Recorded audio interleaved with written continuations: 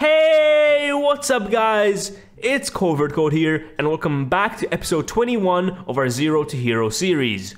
In the last video I showed you guys how to use bindable events, and in today's video I'm going to be teaching you guys about TweenService. So let's discuss what TweenService does, okay? Let's say you have a part in your game. Let's make this 2x2x2, okay, size-wise, and make this blue just like that. Copy, paste that, make that red, move it to the side a bit, and I'm just going to copy this red part, okay? I'm going to make this black, and I'm going to name this point A, and I'm going to name this point B. So this is just a simple use case of TweenService. So if I want to go from A, so imagine my part is currently at point A, okay, just like this. If I want to smoothly go from part A to part B, just like this, I would have to use TweenService. Let me just actually make this smoother for you guys. So if I did this, okay, this is what TweenService would do. It would smoothly move my part from part A to part B, okay? And before you guys get confused, let me just create a script inside of service, call this Tweening, okay? And let me show you how Tweening actually works. So the first thing we have to do is define TweenService, okay? So basically game.TweenService, just like this, and that's just the service which facilitates the actual tweening, okay? And essentially all tweening is getting from point A to point B. And what I mean by that is not just getting from point A to point B position wise, okay? If you want to resize something like this smoothly, okay, you could also do that with TweenService. You could also change the colors smoothly. You can do so many things with TweenService. So the concept of tweening essentially is getting from point A, metaphorically, okay, to point B smoothly. Not actually like this, okay? That's just one use case, okay? So let me just show you before I actually confuse you more. So let's just define workspace.part, and A is equal to workspace.a, and local B equals workspace.b, just like that. So the first thing I'm actually going to do is position this part to A, okay? So part.position is equal to A.position. So if I run this, this is going to get moved to the blue part, okay? Just like this. If I move this, you guys can actually see that these two were sharing the same position, okay? So essentially this was teleported to the start point. Now, let me just write out the tween and then I'll explain. So local tween equals game.TweenService. Actually, we just actually defined this. Why am I doing that? Create. Okay, that's the function that we're going to be using with TweenService. It's to create a new tween, okay? And it's going to be created on the part, okay? I'll explain this better. Just give me a second. This is just going to be info, okay, just like that, and this is just going to be property table, okay? So these are all variables, okay, these two, which I haven't defined yet. So let me do that. So local info and local property table, okay? Empty variable so far. So essentially we just declared a variable called tween, okay? And we're asking the TweenService to create a new tween for us, okay? And we're telling it to create that new tween, and we're going to be tweening something about this part, okay? So if you want to tween part A, for example, then you would do A, okay? But in our case, I want to modify the actual part, okay? Not part A or part B, but this part, okay? Now, with the other two things, I'm just going to be breaking them down step by step, okay? So, let's start with the property table, okay? And as the name implies, it's an actual property table, so you need a table, okay? So that's why the curly brackets are there. And it's not just any ordinary table, okay? It's a dictionary. So let me just break this down. So if you want to modify the position property of the part, okay, the index you would type in is position, just like this, okay? So essentially you're telling it that you want to modify the position property. Then you actually have to tell it what you want that position to be at the end, okay? So let me just show you guys something. So vector3.new something, okay? Because the position is a vector3, but in our case, we can just do b.position, okay? Just like this. So essentially, all I'm telling it is that I want the position whenever this tween finishes, okay, to be B's position.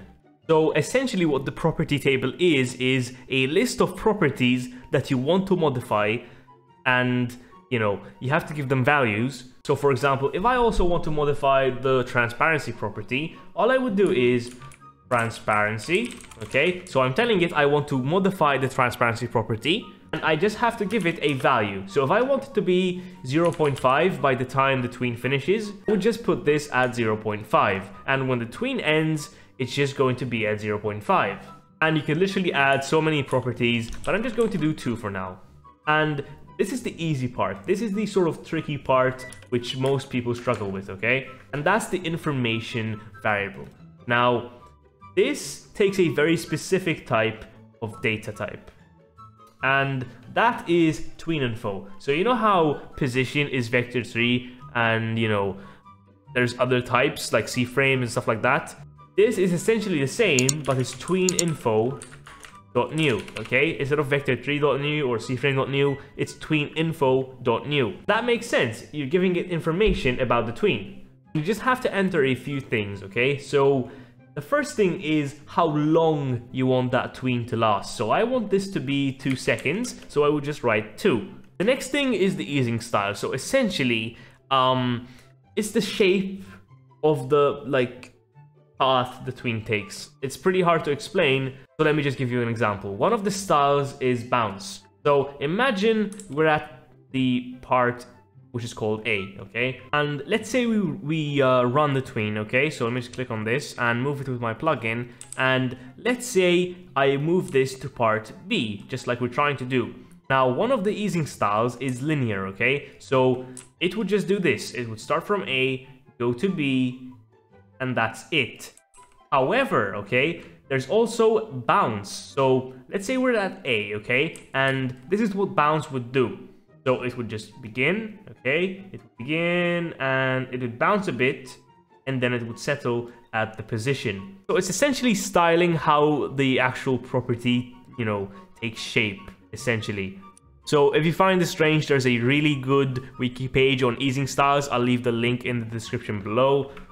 But that's pretty much what easing styles are. So let's say I want to use the bounce easing style, okay? What I would have to do is enum, just like that, dot, okay, easing style. So I want to access the easing styles, okay? So this is a very strict type of data.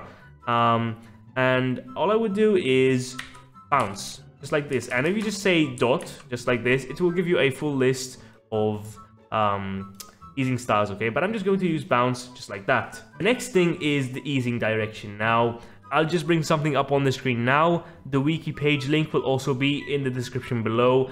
It has a little animation which you guys can actually see. It's really good. However, there's only 3 types, so this is much easier to learn, in my opinion, than easing styles, okay? So there's enum.easing direction. There's in, out, and in, out. You can just, you know, experiment around. There's only 3, so you can say in, out, or in, out, just like this, okay? I'm just going to go with out in this case, and that's pretty much all we need, okay? However, here's the thing. If I click play right now, nothing's gonna happen. So if I click run, nothing's gonna happen, okay? The part actually gets teleported to, you know, A's position, okay? However, it doesn't start moving. And that's because, okay, we actually have to play the tween. We have to ask it to start. So this is how you would do it, okay? So tween play, just like this. So you are telling the tween to start, okay? So you're telling it to start playing. Let's just wait 4 seconds before that actually happens, okay? And if we click run now, okay, it's actually going to wait 4 seconds, and it's going to tween the part, okay, which is here to here, as you guys can see. And it bounced a bit, just like I said. That's because we used the bounce easing style, okay?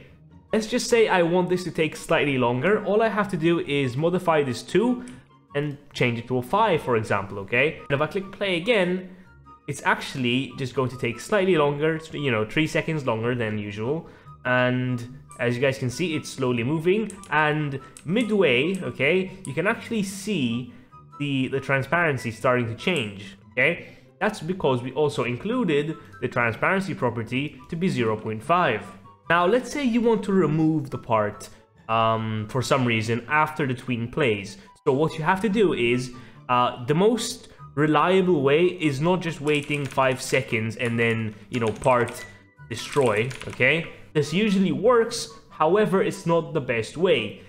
What I would suggest doing is tween, okay, dot completed wait, okay? Essentially, you're waiting for the tween to complete, okay? So this is an event, and you're waiting until that event happens. And just as a small bonus, let me just replace transparency with color just to show you guys how that would look. So all you do is, let's say I want to make this red, so color tree from RGB 25500, okay? And I'm just asking it to, you know, become red. So if I click run, it's actually going to change to red as it gets closer, just like that, as you guys can see, okay?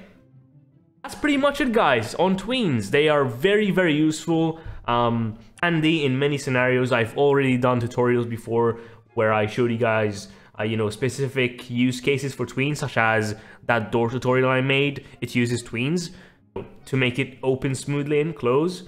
So yeah, if you guys like this video, I would really appreciate leaving a like. And if you like my content, please do consider subscribing. I have a ton of videos just like this one. And if you have any suggestions about what videos I should make in the future, just leave a comment in the comment section down below suggesting that video idea, and I'll see you guys next time.